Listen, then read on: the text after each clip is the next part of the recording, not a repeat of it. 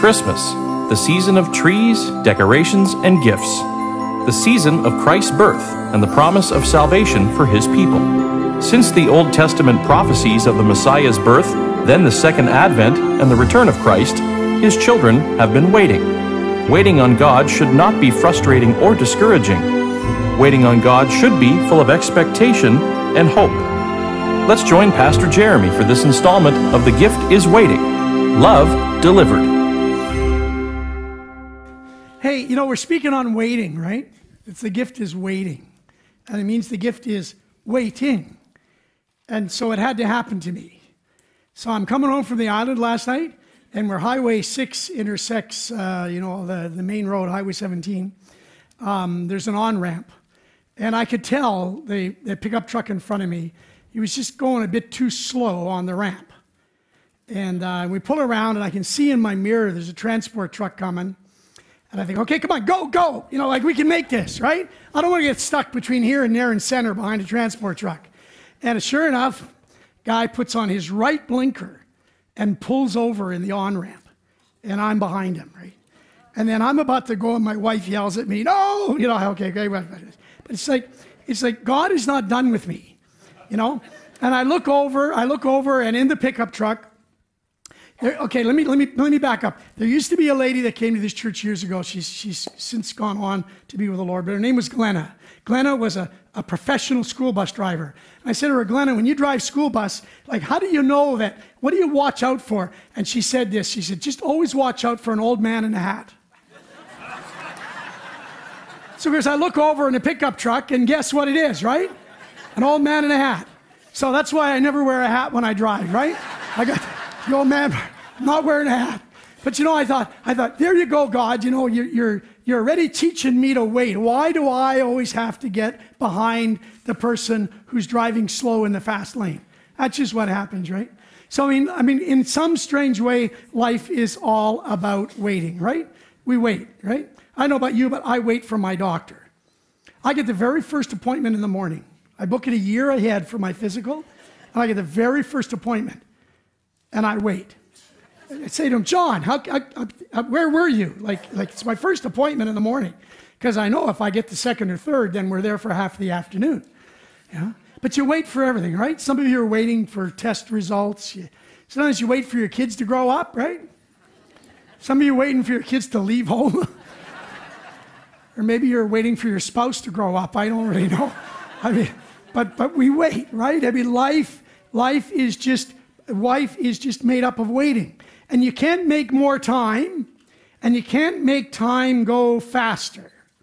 And so when we look at this idea of waiting, the Christmas story is all wrapped around waiting for the right time. In fact, in Galatians 4:4, he talks about this when he says, but when the set time had fully come, so at exactly the right time, God sent His Son, born of a woman, born under the law.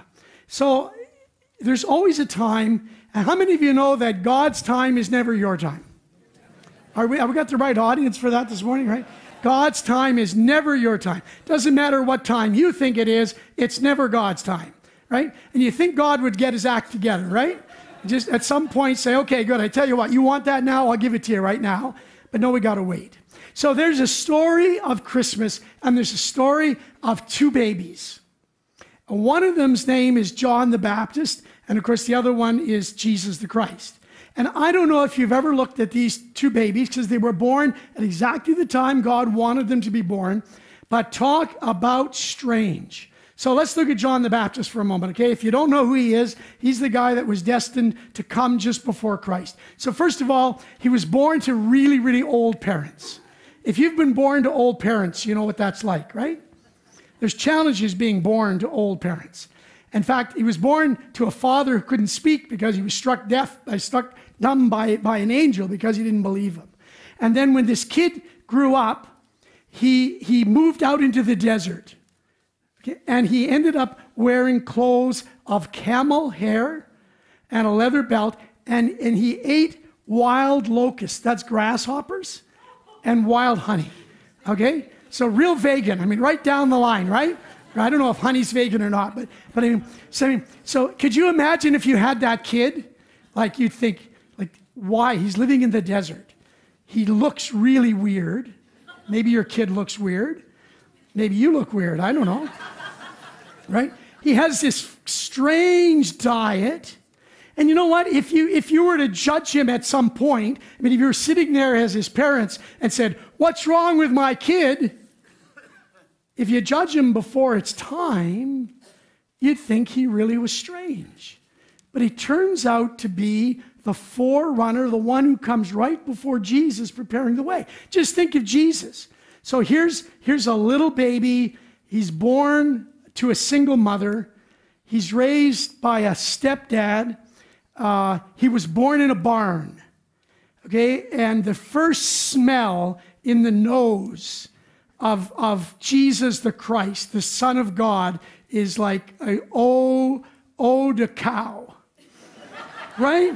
The very first breath he takes, right? That big one that a newborn takes, and there it's eau de manure, eau de cow, eau de barn.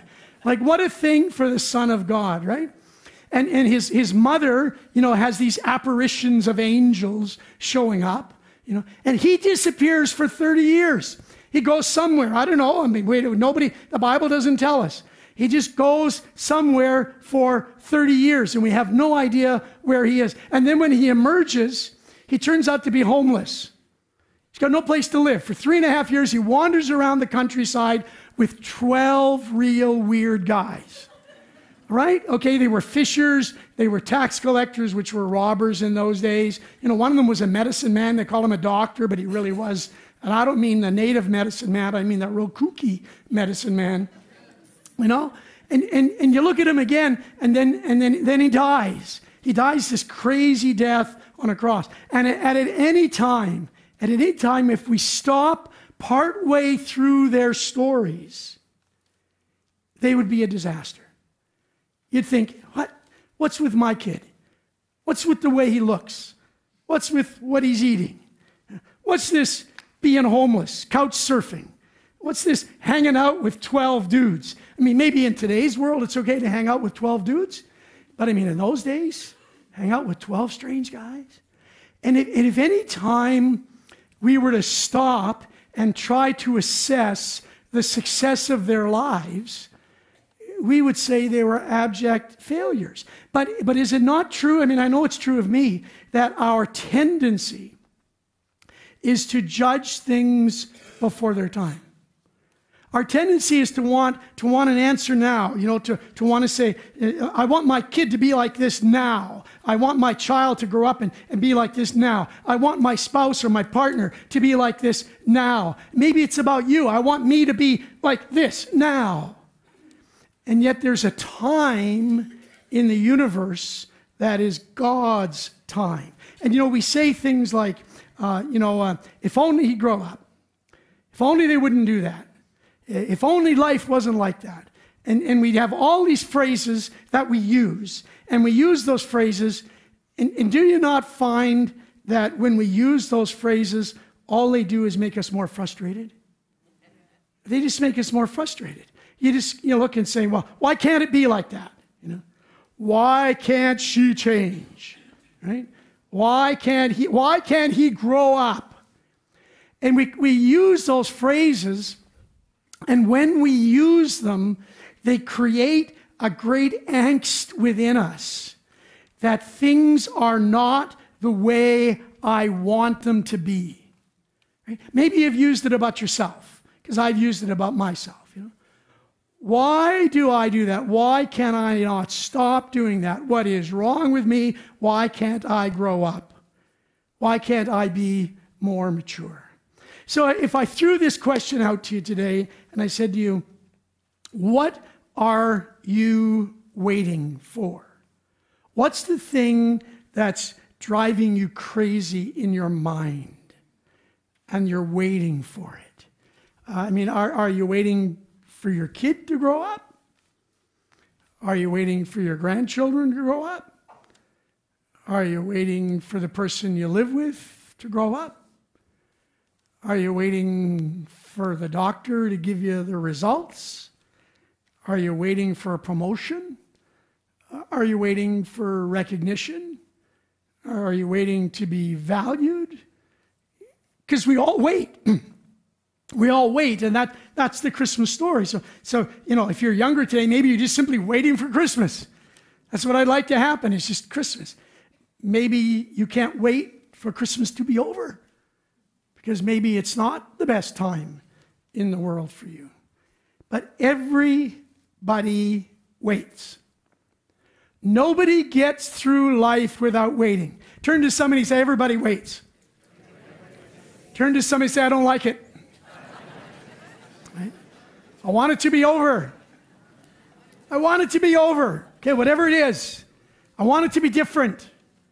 I don't like this period of my life. I don't like what I'm going through. I don't like that I have to deal with this.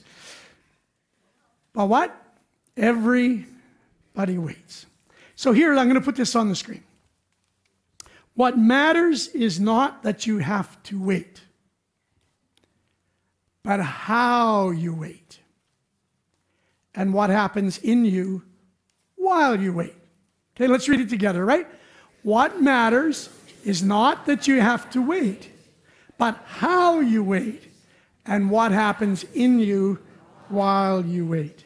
Right? Isn't that it? Because I can't do anything about the waiting, okay? I can't make my doctor be faster. I can't make that old man in the hat drive on the on-ramp faster. I can't make the people in my life mature any faster than they're maturing.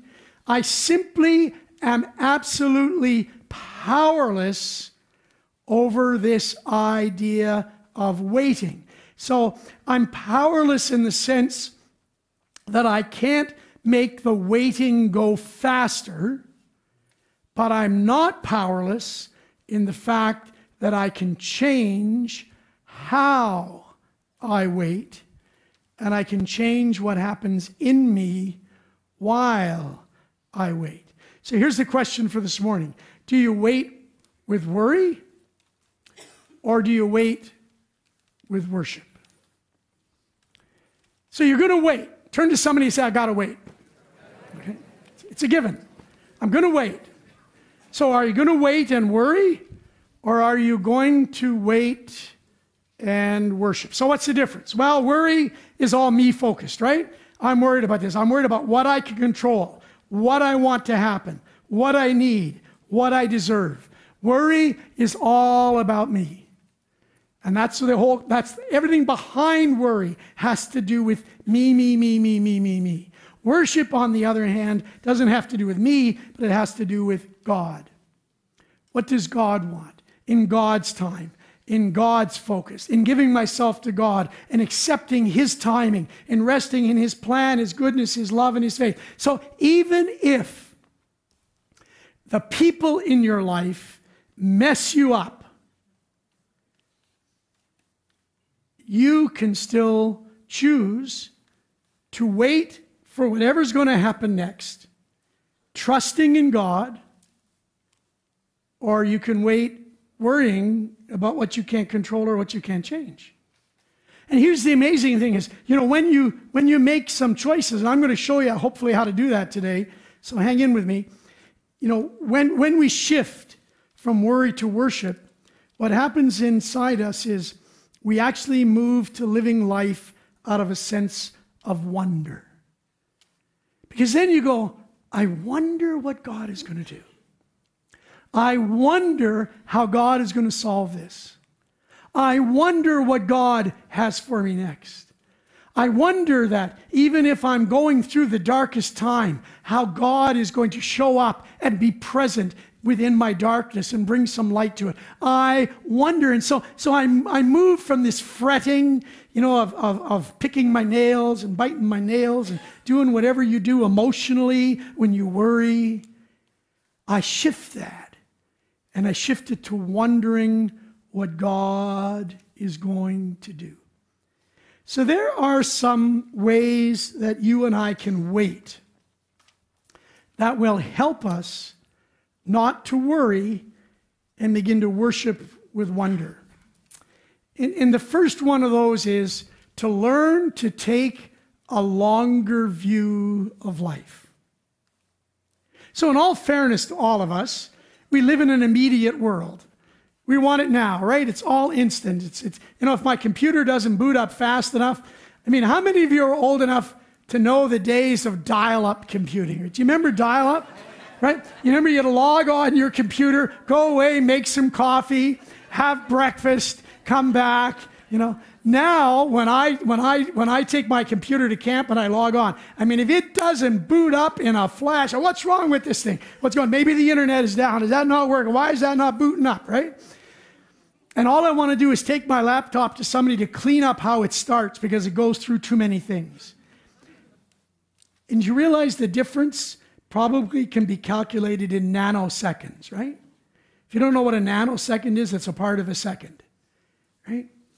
And we live in an instant society. So when things come into our life and we're dealing with people and we're dealing with situations that involve people, we can't just clean them up and make them go faster because we can't change time and we can't make more of time. Time just is. So I have to figure out how I cannot get caught in this immediate, this instant society that wants results. Maybe what would help us is if we understood that the entirety of our life is just a small fraction of what goes on in the universe.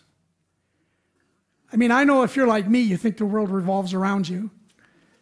And I'm learning, much to my horror, that it doesn't, but I'm not going down without a fight. But we tend to focus so much on us.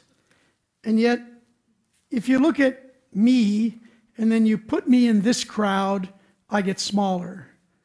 And if you put this crowd in the community, we get smaller yet. And if we put this community in a province, then we all get smaller. And if we put the province in a country, we get smaller again. And if we put the country in the world, we get smaller again. And we take all of that and we put it into eternity. The Bible says we're just like grass. So we take everything so seriously, right? I don't know about you, but I do. Everything is so serious. Every waiting moment. Used to love it when I was a kid and my mom would try to teach me how to bake. I still can't bake. I can cook. I'm a good cook. But I can't bake. I never learned the art of baking. Primarily because I kept opening the oven door. It's not rocket science, eh? Don't open the oven door. But you see, if we could understand that everything that goes on within our lives is a tiny fraction of what God is working out in his universe. And God's got this. And he's working out an incredible plan. He's working towards something that his word tells us is glorious and wonderful. And my momentary trouble is so small compared to that. But we've got these sayings that we do, right? How many of you have used this? I can't take anymore. Right? Have you ever said that to somebody about something? I can't take anymore. And there comes a time maybe, if you're in a serious, abuse type situation that you probably should say that earlier. But given the normalcy of life, we use that term all the time. Or we use the term like, I can't handle anymore. But when you realize that they're arbitrary terms, you've chosen that you can't take anymore. You've chosen that you can't handle anymore. You're the one that's deciding that I don't want to do this. And how many of you said, I'll never get through this, and yet here you are today, you're in it, or you're going in it, or you're about to go in it, or you're coming out the other side. You're somewhere in that process. And for all the times you said, I can't take anymore, I can't do this anymore, this is too much for me, I'm never going to be able to handle it. Well, heck, here you are. Look at you. So who decided? Who decided that you couldn't take anymore? See, when you take the longer view, you take phrases like, I can't take anymore, and you put them in the bigger picture. You do things like, years ago, there was one of the coaches of the Wolves came here, Bert Templeton. And Bert came to me one day and he said to me about something. I don't remember what it was. He says, I drew a line in the sand. Now, if you don't know what that phrase means, it's just, you're making a marker and that's it. You go across it, you're going to get in trouble, and you drew a line, you've made a decision. That's it. And I said, Bert, why don't you just move the line? If it's frustrating, you move the line. I mean, you made the line. You said, that's it. No more. I'm done. Just move the line. So he comes back to me a week later. He says to me, that's really funny. He said, I just decided that I would move those markers that I had set. And I don't know whether it had to do with the team. I really don't remember anymore. But you see, we set these markers and we say, if they do that, then this is what's going to happen. Right? But who decides that? So sometimes, this waiting for things to happen, it just requires us to take a longer view, to put more in perspective. The book of Ecclesiastes, it's an Old Testament book. Verse 3 and 11 says, God has made everything, could you just read the next few words? Beautiful in its time, right? Beautiful in its time. See, God is making everything beautiful, right? But not in your time. Right? He's making those relationships beautiful. He's working stuff out. He's going to make it beautiful. Maybe not your definition of beautiful, but God's definition of beautiful. And it says that he's doing it when? Beautiful what? In his time, right? He says also, he's put eternity into the human heart. Even so, can't find out what God has done from the beginning to the end. Right? So even though God has destined us for eternity, and he's put eternity in our hearts, and which eternity is God himself, we still don't understand what God is doing. So I'm either going to wait with worry, I'm going to fret about, well, God, what are you doing? See, when we worry, we're actually saying, I don't really trust you, God, to work this out. That's what you say. It's not nice to hear that, but it's the truth. That we don't really trust that God will work this out. So then we draw arbitrary lines in the sand. We make arbitrary demarcations. I'm not going to take anymore. I can't take anymore. And then all of a sudden, we run into our wall. So, it's a little bit like, I don't know if you were a kid and you grew a garden. How many of you ever grew a garden? But, the interesting thing is when carrots first start to sprout. I remember the first time I was on the farm and that happened, and I pulled up a carrot. And when you pull up a carrot, when it's just sprout, it's the tiniest, silliest little thing. Because if you pull it up before it's time, you don't get a carrot. My favorite one of those stories is Chinese bamboo plants. You plant the seed of a Chinese bamboo plant, and it does squat all for 5 years. It does absolutely not. You can go back and you can look at that, and nothing changes. And you look at it, and nothing changes. And you go back 5 years, you have this bowl with nothing. 5 years you water. 5 years you give it sun. You go every day, you talk to it, you sing over it, you pray over it, you do everything you want to do.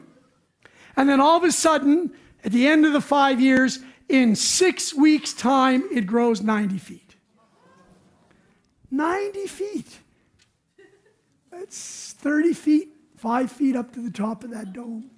3 times higher than this dome. In 6 weeks.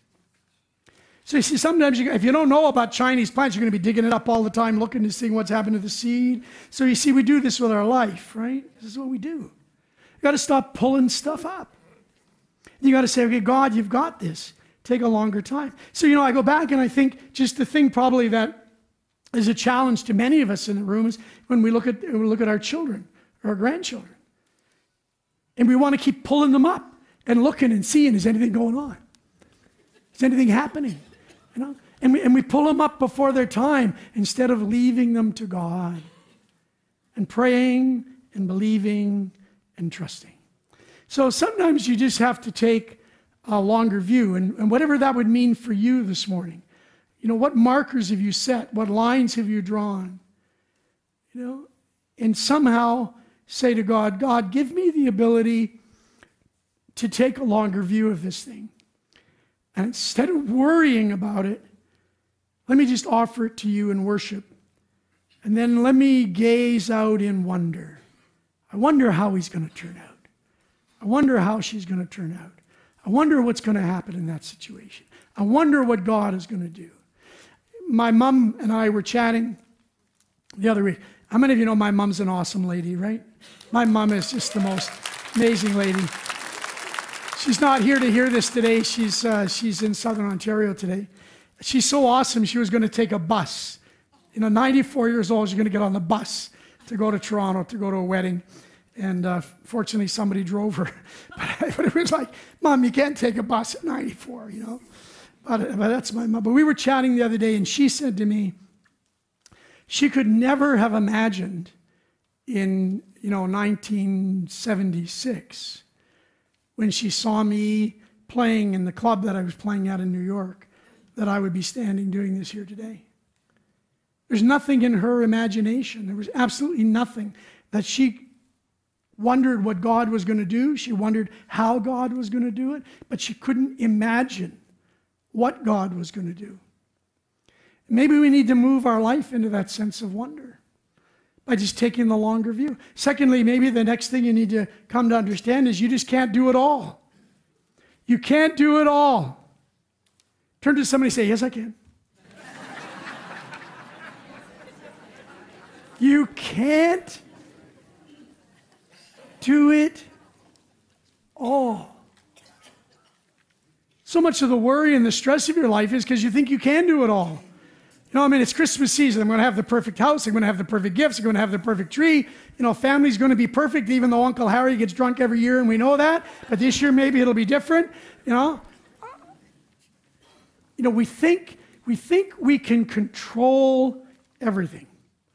But there's a sense of liberation when we realize that you are not God. That God can do it all, but you and I cannot do it all. There's a great freedom in realizing that I can do something. There's something I can do here. There's something that I can influence.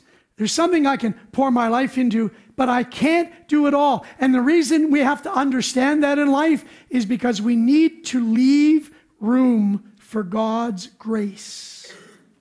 We need to leave room for God to work.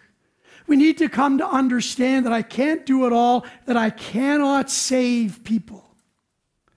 Just think of the amount of manipulation that goes on in this room every week trying to get somebody you love to church. You leave little booklets lying around on religious things. You make sure KFM radio is on the radio. Every conversation you try to turn it to Jesus. Right? Why don't we just let God do that? Why don't we just live in love, respond with grace, and let God do whatever God can do? It doesn't mean you don't invite people. It doesn't mean you don't give them offers, but you don't manipulate. You don't strategize.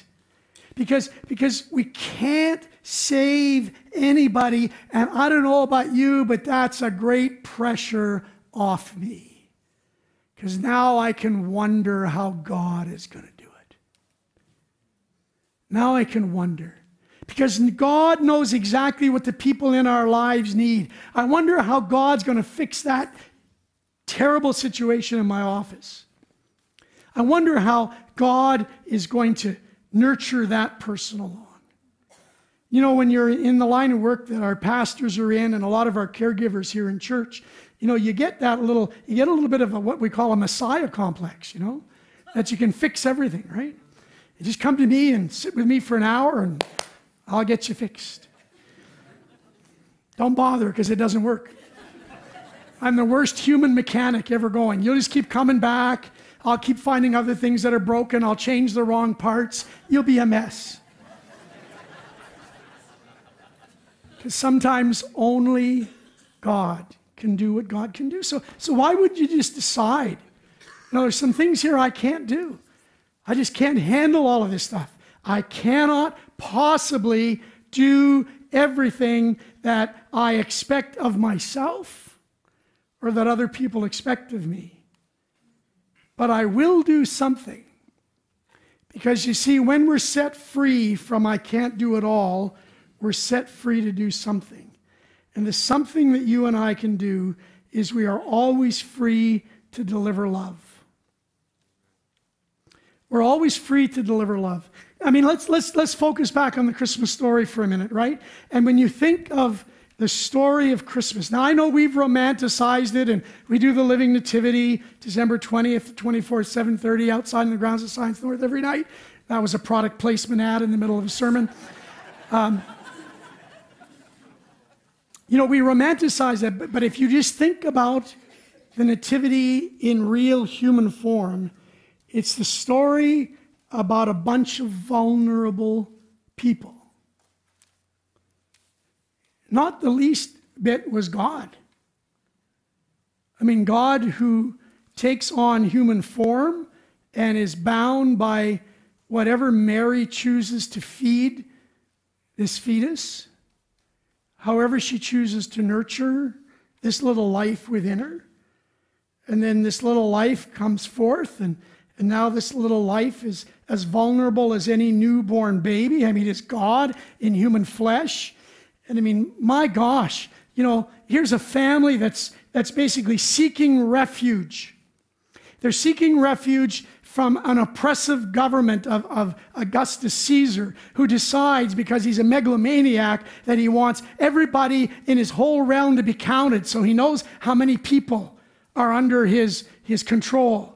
And so they end up doing this 4-day journey on foot, you know, and at one of the most challenging health times in a woman's life back in that era, she's giving birth in a cave or a barn or some stall somewhere where there's animals. Talk about being vulnerable. Even Mary is vulnerable because the number one reason for death in that area would have been childbirth. And here she is, no mother, no father, no parents, no in-laws, no nothing, just her and a carpenter and a bunch of animals.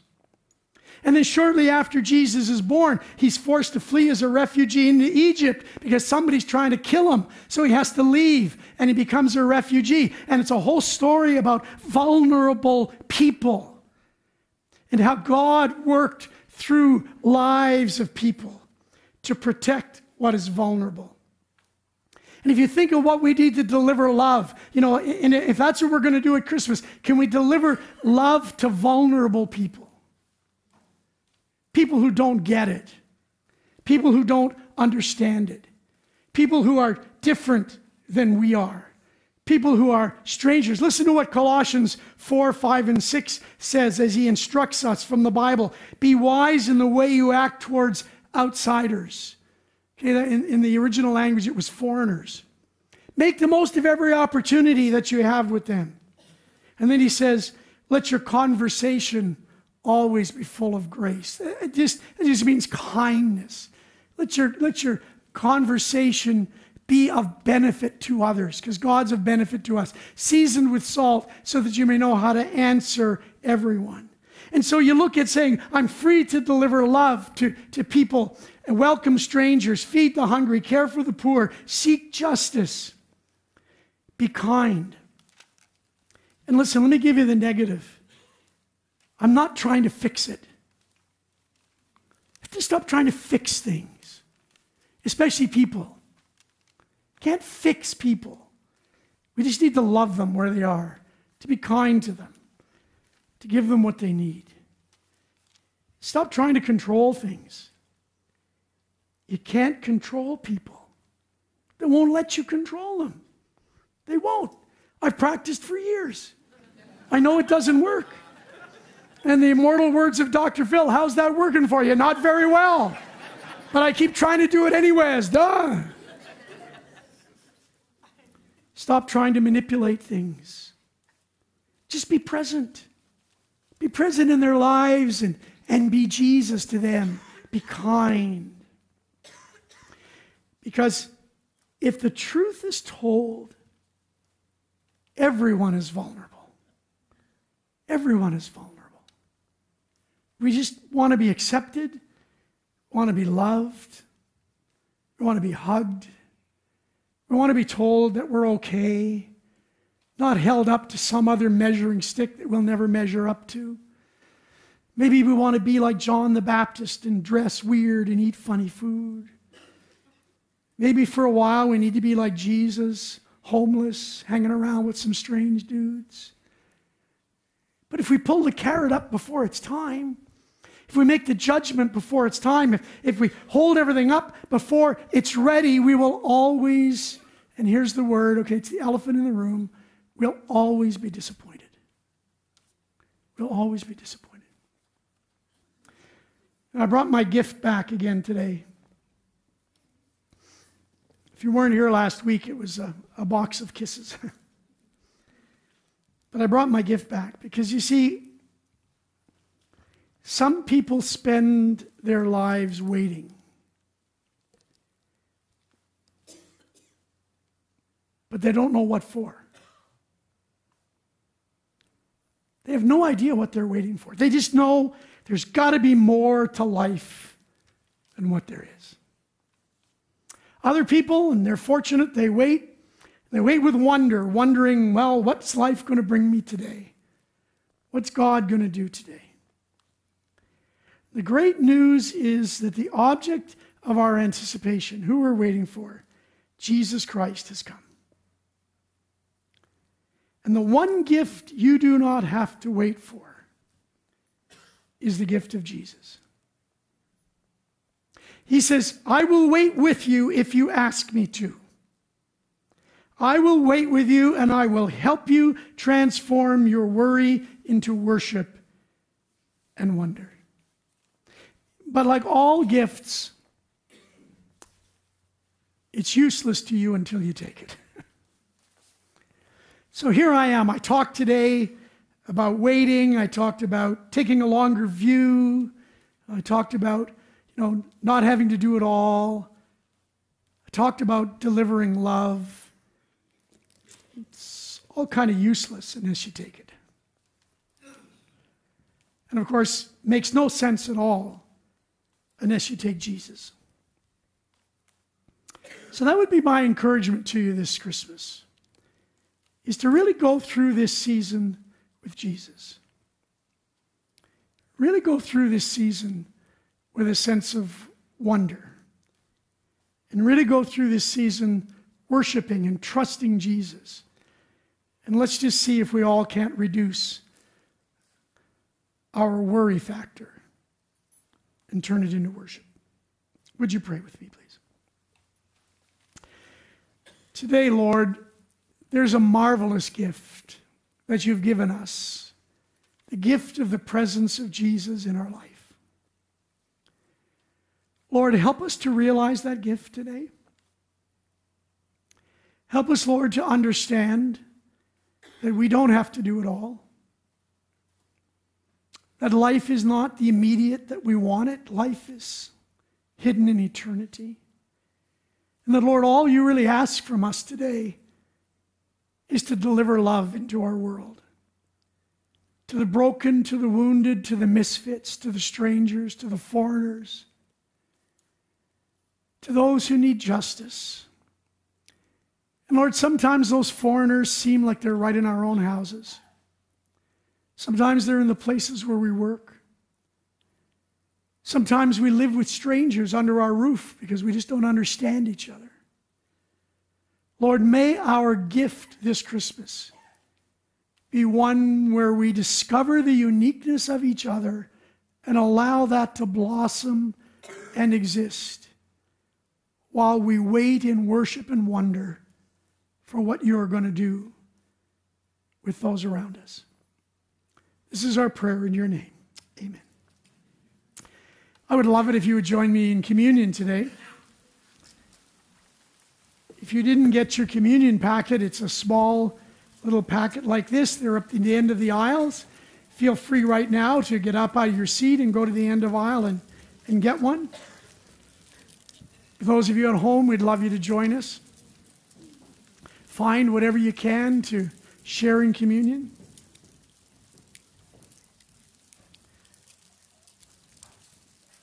Sometimes when I say to people at home, have a cracker and coffee for communion, it might startle some of you. Because within the tradition that we follow, which you believe is the biblical tradition, this is just simply a piece of bread and some grape juice. And that's all it ever is. Because it's a representation of the body and blood of Christ.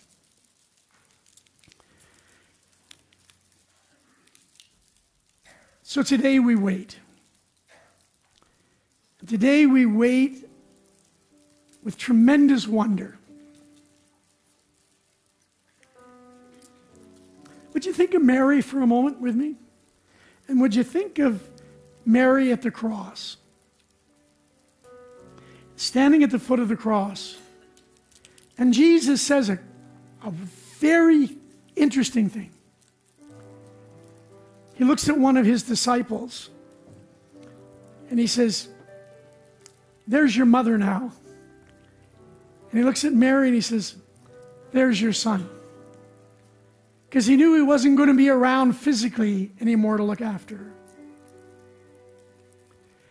Of course, Mary's heart was broken, watching her son die the death of a criminal.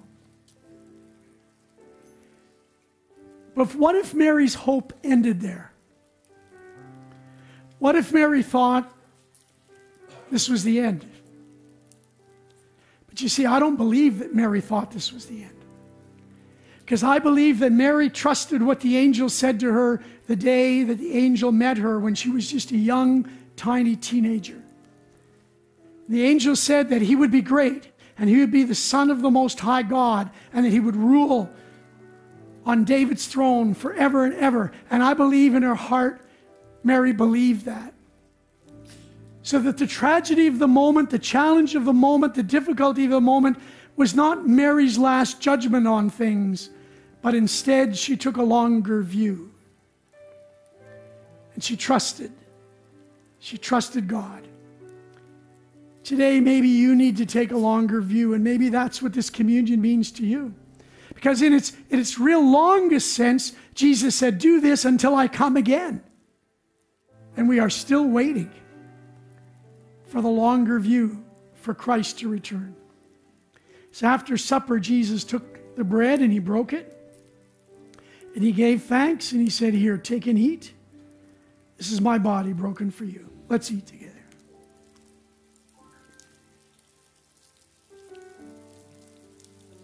And this is grape juice.